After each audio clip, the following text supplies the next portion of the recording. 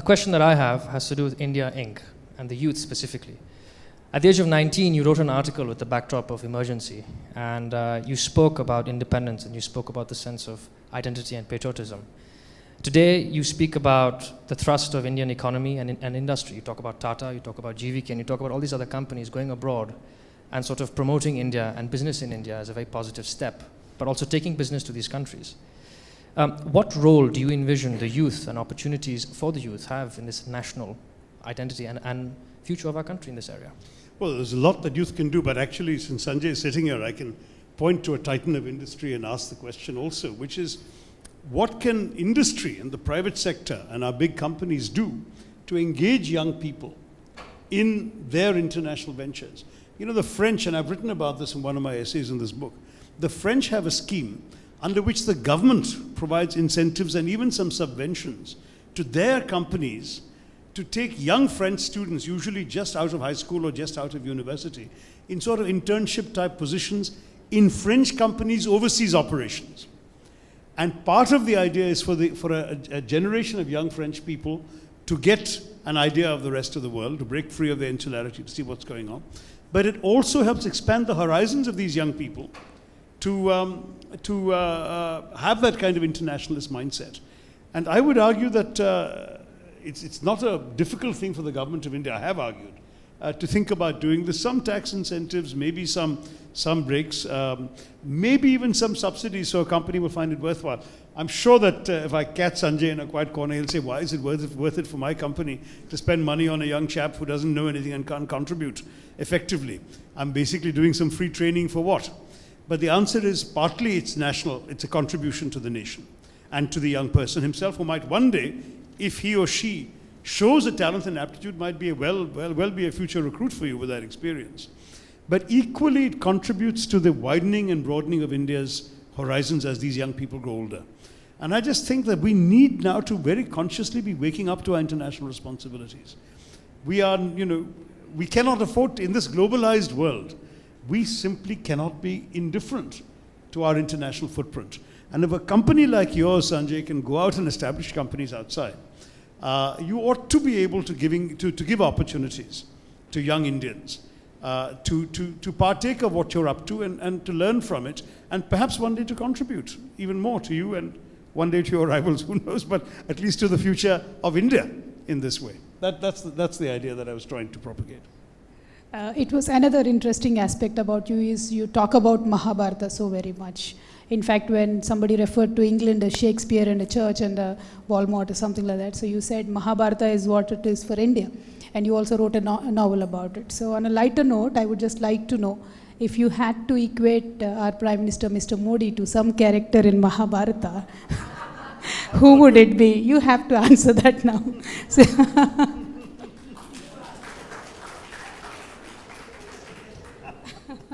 I'm not sure I should be going there at all, but I suppose this is Ekalavya who didn't cut off his thumb, because he actually has learned a lot of lessons from watching if you like, those with a greater sense of entitlement to wielding the instruments of power. And he has now supplanted them. But he didn't cut off his thumb when he was asked to, if you like. He decided to continue his archery and his swordsmanship, and he managed to conquer the place. Very diplomatic indeed.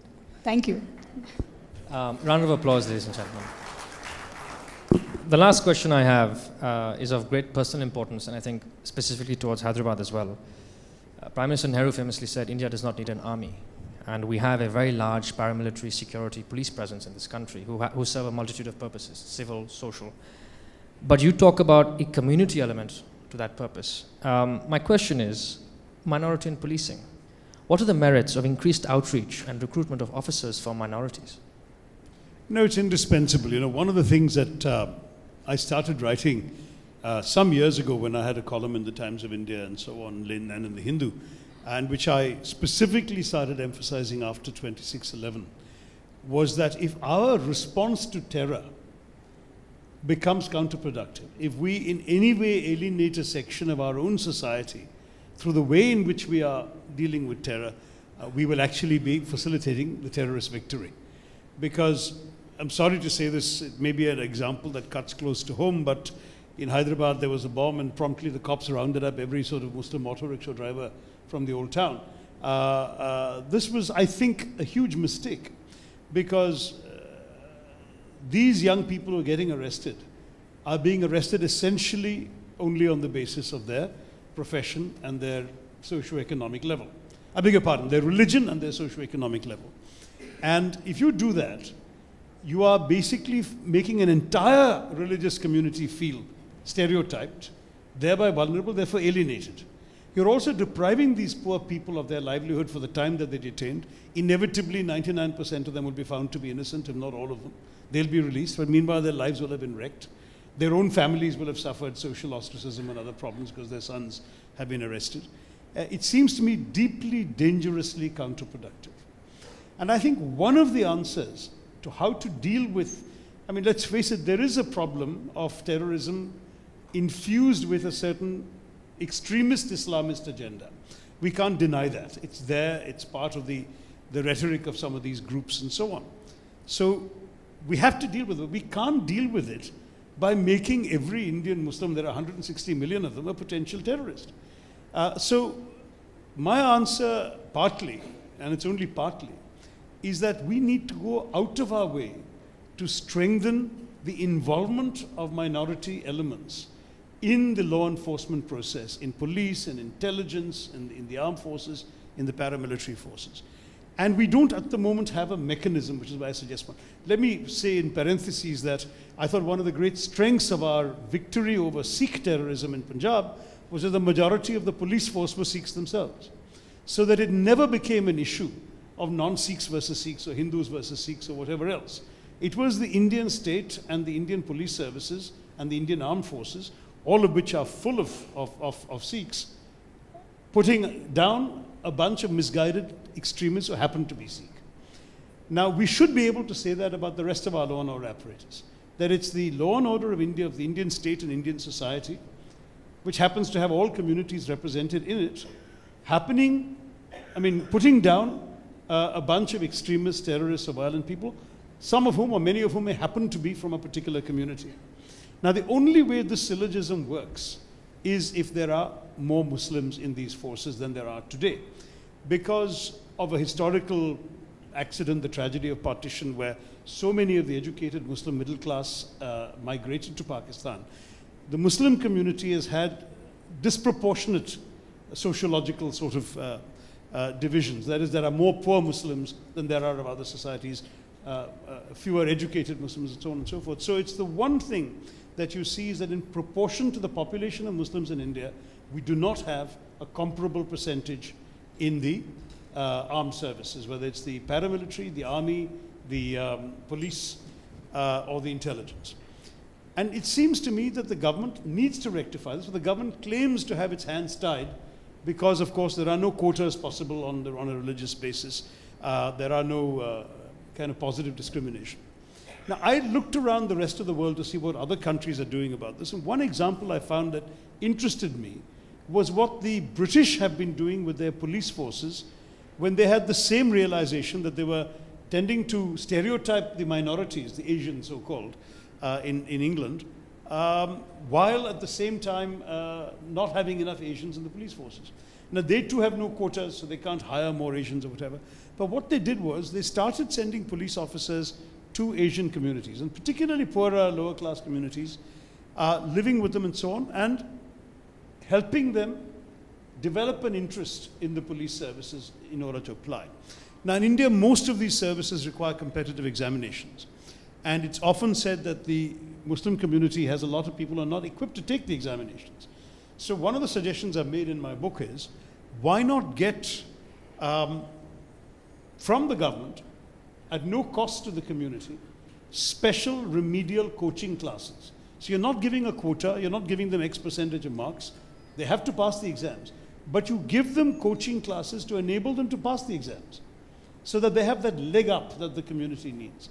It seems to me, this is just one suggestion, many people may have other ideas, but it's a way of trying to get around this problem that we are so unrepresentative. You know, it's very important that our our law and order forces, it seems to me, Kavitha, I'd love your thoughts on this, that our law and order forces should represent the entire diversity of our society and all its communities. And one way we can do that is by seeing which communities are grossly underrepresented and helping them to be involved. And the Muslim community is particularly important because they become a target of law enforcement in this way. And that's one of the essays in this book. I really liked your suggestion, and as an extension to what you've said till now, the officers currently in force who are serving, they should actually go live with in the Muslim mohallas to more, understand their psyche or understand their poverty or the situations which drive them to, do this or probably shelter the antisocial elements or whatever. That was really an interesting one. Probably we should push for something like that is what I thought. But I don't. That's exactly what I've suggested as well, that we have our officers going out doing sort of, outreach work in the communities, in the Muslim muhallas, in the bastis, and at the same time offering these remedial classes and so on. I'm very happy to try and raise it in Parliament, and I'm counting on your support. Great. There you go. We are making the nation one step at a time, as you can see. Sorry, there is one last question which I wanted to ask the two of you as parliamentarians and leaders, and to all those in the audience who represent our country. Yes, Kalikesh is a member of Parliament. Parliament has been three times member of Parliament. Shahid has been a member of Parliament. Mr. Singhdeo is a member of Parliament. So we have a good turnout of political leaders here. The European Union is very well known for their policy uploading and downloading mechanism. Especially after Maastricht, they institutionalized a mechanism by which countries who have successfully implemented certain policies in a broad diversity of areas have a way in which they can download and understand this policy and try and implement it towards a specific end within their country or their specific region. Overcoming national divides, overcoming regional divides, state divides, cultural, religious, and all the other divides which make us unique as a country, would you be in favor of a mechanism of that sort? One which is open to the public to contribute as well, for professors, industrialists, to contribute effectively to this mechanism, where we can all get on board in this national agenda? We have that. I mean, the draft laws are usually put on the website. It is open for public. They can contribute, public or anybody who can contribute. And usually any positive suggestions are taken very well by the ministers as far as my knowledge goes. Because I ran an NGO for 7-8 years, and whichever laws, especially the land acquisition or any laws where I felt there are some things that needs to be added, I would write it to them. They would happily reply. I got imbibed in the law or not is a different story, but they would reply at least with an explanation or whatever. So to an extent of a common man's voice to be heard, I believe there is a scope. And the draft laws, when they are put on the website, there is ample choice for people to participate in the issues. That's right. This happens particularly when the law is before the committee stage. Before it gets to Parliament, the committee can still make suggestions. And normally, yes, suggestions from the public are welcome that way. That's another way civil society can also contribute.